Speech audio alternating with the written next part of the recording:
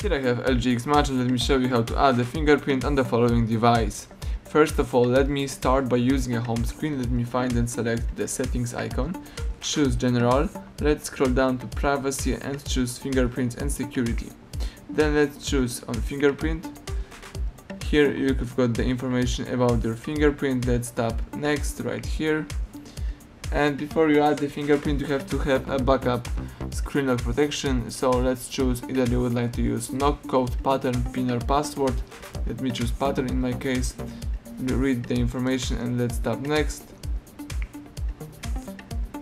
Let's draw your unlock pattern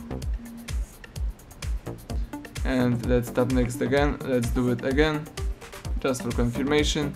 Tap Confirm, choose Next. You have to add a backup pin, so let me add something. Let's tap OK. Let's choose your form of notification. You can select show all notification content, hide sensitive notification content, or hide all notifications. Let me choose hide sensitive notification only, and let's tap OK. Now let's scan your fingerprint. So here you've got your sensor. Let's tap a couple of times on your sensor just to save the whole fingerprint.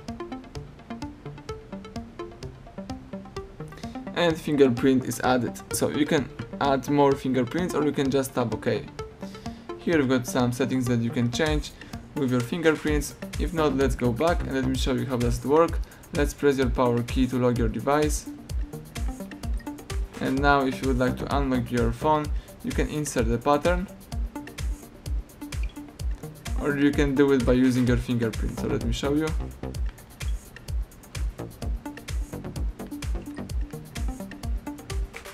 As you can see, I've got protection.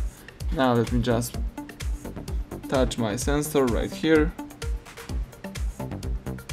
And now you can use your device. So everything went well. Thank you for watching. Please subscribe our channel and leave thumbs up under the video.